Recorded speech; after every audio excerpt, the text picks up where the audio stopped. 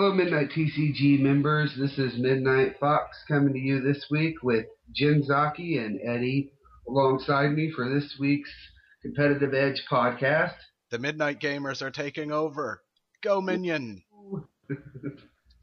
This week, we're going to be getting a little buggy. We're going to be discussing insects. But before we get into them, a quick shout out to both of our tournaments that were held Tuesday. We finished off our Deck of the Month tournament. It was Win, and it was actually an amazing game that ended it. Was Coin versus Nomad.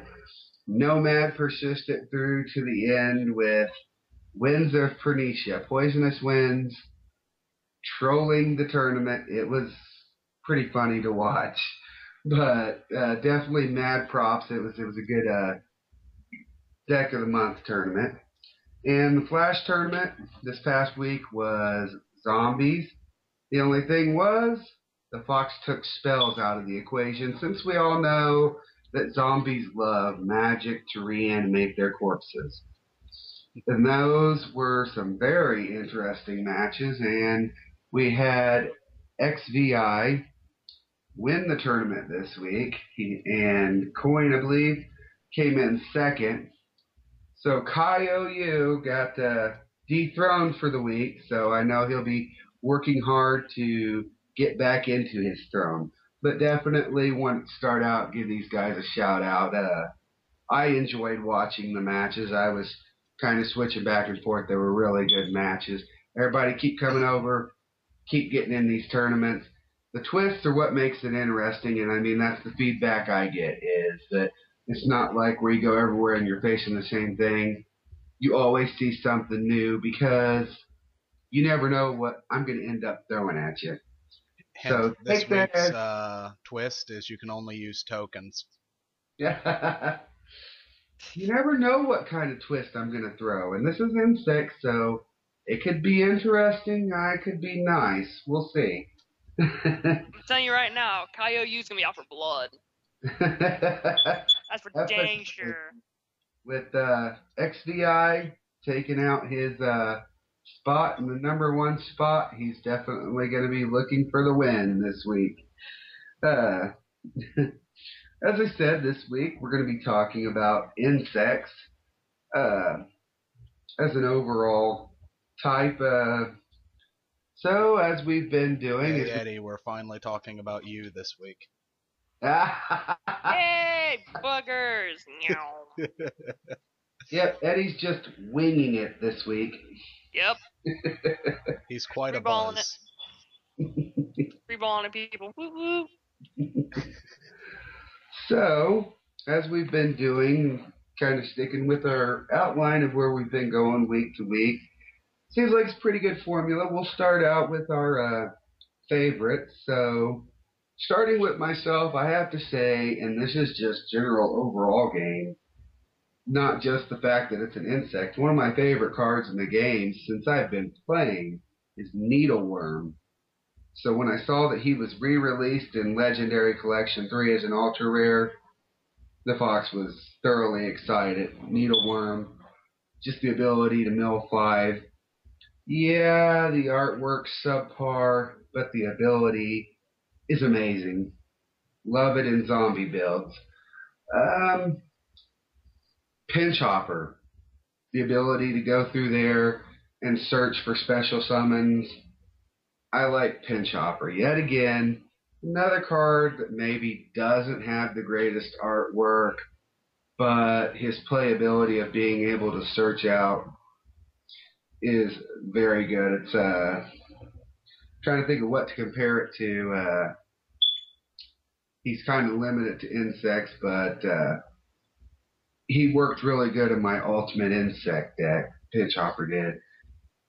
Probably to wing it out, I'm kind of torn between two. For artwork's sake, I would say giving tribute to Weevil Underwood, Insect Queen was always a favorite. But if I'm going to go with ability-wise and some decent artwork, Doomdozer. Everybody, I mean, that was pretty well a staple card back in the Demise OTK days. But just the ability to remove a couple insects and have out a 2800 meter. Love me a Doom Dozer plus his secondary ability. Amazing card. So with that, pass it on to Jinzaki. What's your top faves?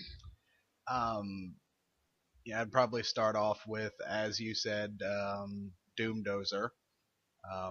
Fun little card, and its counterpart, Aztekipede, the Worm Warrior. Two good special summon cards. Especially now in the Ixies days, those could make for fun combos. Chainsaw Insect, because level 4, 2400 attack, really nice. And mention, because I love the name, Anteater Eating Ant. I went to that sneak peek and I played that card, and in a limited format, as in a sealed pack play, it's a fun card to play. I wouldn't say it's meta, but definitely if you're playing in a sealed pack, and that that was the Shadow of Infinity sneak peek. It was quite an interesting card to play out.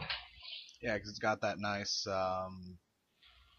spell trap destruction. It can't attack when it does so, but still nice.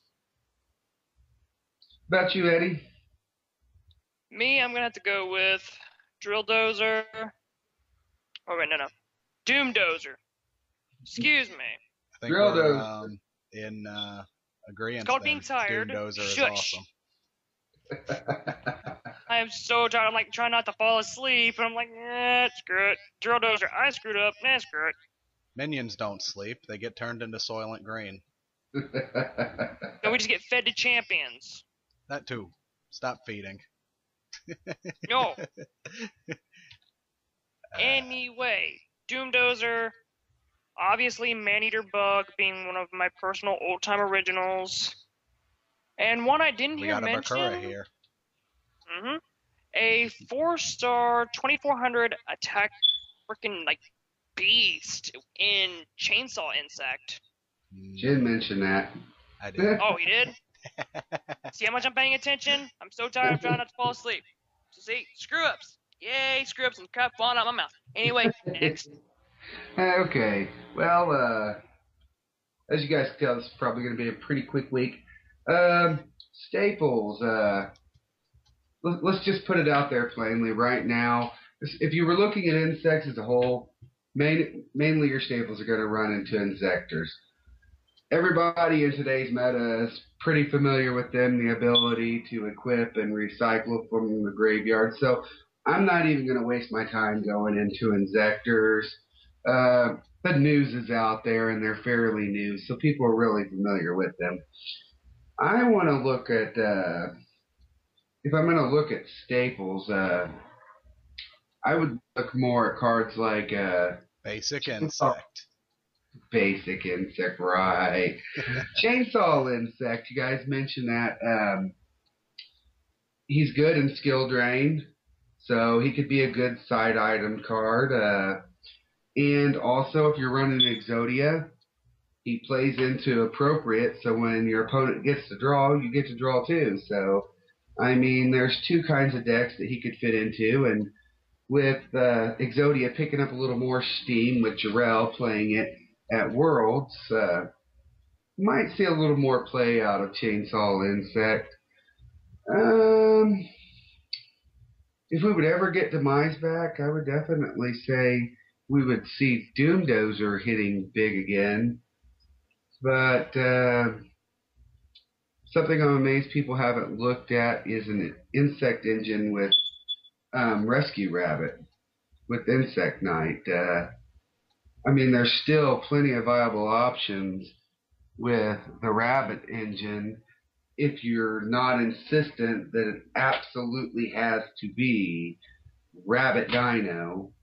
I mean, like a Insect Knight, you could almost run Rabbit into an Insector deck and run 3 Insect Knights in there. And then boom, instant Roach. There you go. Although Roach is a fiend. Got Jen this week. But that's the Fox's take on staples. I mean, it's pretty short and sweet. They're not prevalent other than Insectors, and I mean, everybody's very familiar with them, so I don't feel that there's an actual need to go over them in depth as to what each one does. Basically, everyone knows. The big loop to it is Hornet, Dragonfly, Centipede, and Hopper. Those 4, you pretty much got a deck. It's kind of like looking back at the original Black Wings. You could pretty much run the original Black Wings in Wing Beasts and have a deck. So with that, pass it on to Jim. What do you think are some decent staples? I'm not entirely sure. We got, like I said, with Insectors, it's the main insect deck of the moment. I can't think of any other one, so the staples are pretty much anything Insector based.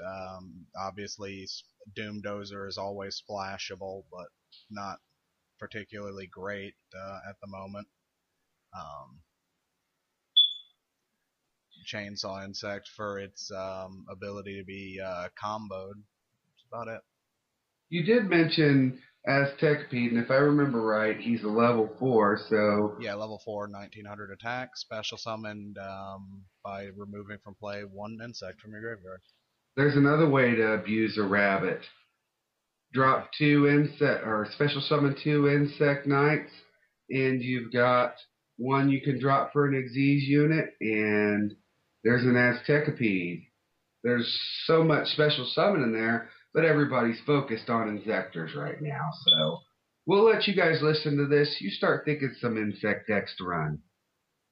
Eddie, what about you? Hey, wait a minute. You can rescue rabbit 2 insects into a roach. You didn't get me. No, I didn't say you couldn't do it into a roach. What I said is roach is not an insect. Roach. I never claimed it was an insect. I said instant roach from that. You're wrong. Yeah. Bong. All right, Eddie. Let's see. Staples for insects?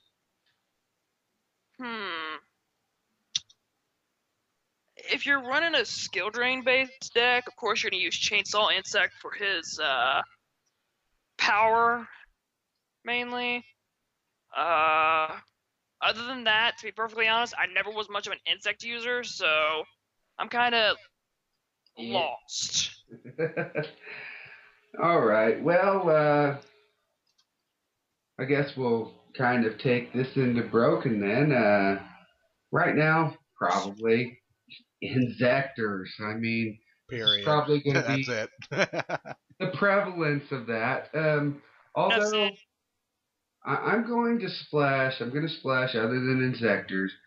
I'm going to splash Needleworm in there. If people would start using that again, especially with Lightsworn seeing more play, it's an easy way for a Twilight or a Lightsworn deck to help them mill themselves out.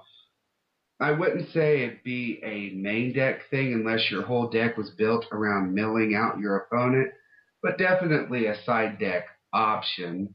I mean, it's not completely, but the ability to mill 5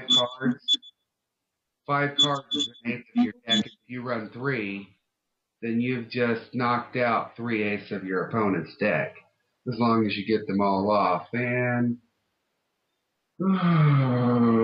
other than that, I mean, basically, without hitting Insectors, Chainsaw Insect probably, like I said, the splashability and the skill drain decks. So, I mean, that would actually fit into a Malefic skill drain deck.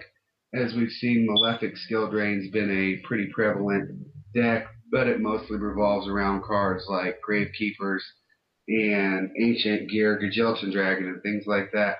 But the problem is people don't think of all the different combos you could take these decks other than just going with a certain way this deck's built. Okay, well, I'm going to run Gear Town and Ancient Gear Gajilton Dragon. I'm going to go that way with Malefic Skill Drain when there are multiple other ways to run a Skill Drain deck.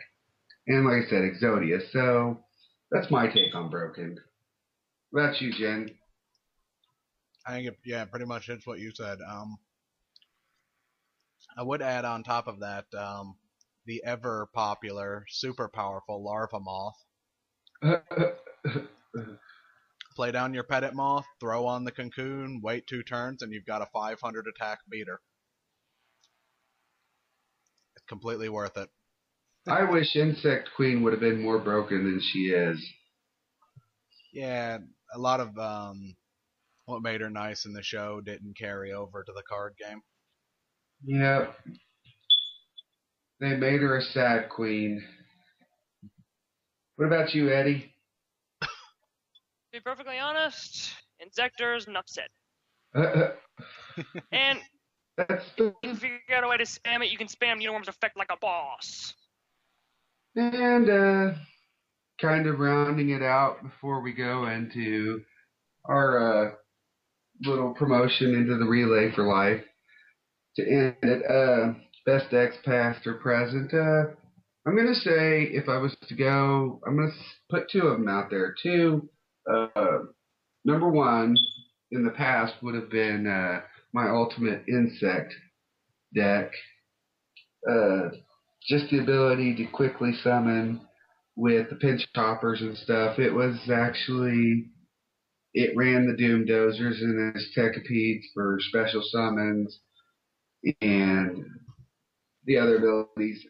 It was a pretty decent deck. Right now, I've been fiddling with a mixture of a Insector deck that could side into Black Wings. It's not perfected yet, but it is annoying. And I'll just leave it at that. What about you, Jen? Basic deck, basic Insect Turbo. I used to run a Parasite deck. That's about it. It's my dip into insects. Parasite. It's a fun card. I'll give you that. It is a fun card. Yeah, if you can get it working, really fun. The deck is definitely finicky, not very consistent. I had fun with it, so. Well, that's what the whole game was supposed to be about, was fun, and then some people took it too seriously. About you, Eddie? Never played insects before, to be honest. Never really built an insect deck. So, really, I've got no say on the matter. What would you say, just splashing in? If I could have a build, just something I could just come out and just go, here, let me try it. I'm going to go with something along the lines of a skill drain insect deck. Definitely, yeah. Just be that guy. Well, to our listeners, insects, pretty short and sweet, we all know right now. With the insect world, insectors are pretty much ruling this meta. Their ability to equip, their ability to swarm, their ability to recycle out of the graveyard. That encompasses that whole insect engine without having to dabble into others. So thank you, Konami, for giving us another troll deck, although I will say that it has not topped as consistently as other decks. So somewhere along the lines, Konami seems to have sort of balanced out the deck a little bit. So a little bit of props there. They balanced the card somewhat to where it wasn't completely broken, but I'm sure we have more Insector support to come. Like after Black Wings took off so big, they just nailed us with a bunch of useless cards later. But that pretty much finishes off Insects. Just a quick recap on Relay for Life. Want to tell everybody, get involved. There's many ways you can get involved on our board. Our default skin for the month is Anastasia. It's pink and black to show our support for Breast Cancer Awareness Month. In the important announcement section, $10 per entry. You get a raffle ticket, $10 per ticket. And right now we have a Inzector Hornet mat. We have a Calcujotter, which is a calculator with a notepad and has a spot for a pen. And we have a Lost Sanctuary structure deck and a Chaos Emperor Dragon Envoy of the End IOC First Edition that are going to be given away in a raffle. That's $10 per entry. None of this, I'll say this again as I've said it many times, none of this is going to Midnight TCG. All of what you pay goes down to that little pink ribbon at the bottom, and it redirects to our Relay for Life page where you go and make your donations to the Relay for Life to help the American Cancer Society in funding cancer research and to make more birthdays happen. Secondly, we have our Duel Against Cancer. We're trying to get that trending on Twitter still, getting a lot of retweets. Want to give a shout out to people like Yakko Pinky, Mr. Rob Paulson, Rob Van Dam, Yu-Gi-Oh! Toss, a.k.a. Little Karibo, some of our top retweeters. But that's $5 entry. Again, you go down there to that pink ribbon, you click on it, it takes you to our Relay for Life page. You make your donation, it's $5. You're in. You have me a deck list by October 31st, and the tournament's held November 1st. And the winner will get an Inzector Centipede mat. Second place will get a Calcujotter. All proceeds are going to Relay for Life, so you're dueling for a good cause. It's a really good thing. We want to thank Secret Agent Anna. She, when we first started it, she made her own YouTube video and kind of popped us on that, on where we're doing our Duel Against Cancer. So everybody keep spreading the word. Get your friends to come in. Right now we've got 3 entrants. We've already raised $105. So we're definitely not doing horrible, but we could do much better. Go into off topic, and we have Midnight Fox doing Gangnam Style for the Relay for Life. So the staff wanted to embarrass me, so if you want a good laugh, go watch a fat man try to dance. I assure you all of my staff are laughing, but there are a few who are donating per like, so you can hate my dancing, make a comment about it, but make sure you like it. It's going for a good cause. Every like it gets, they have to donate per like. So don't hit the dislike button. Just save it for the comments and say, hey, white boy, you lost your groove. Yes, I will admit it. Half of my life ago, 16 years ago, I probably could have pulled that off, but at 32, that was pretty scary to watch myself. But I'm out there putting it out on all the social media outlets and to everyone I can, no matter how embarrassing it is. To me, it's for a good cause. I don't mind embarrassing myself and looking stupid if it goes to help something that's going to be good.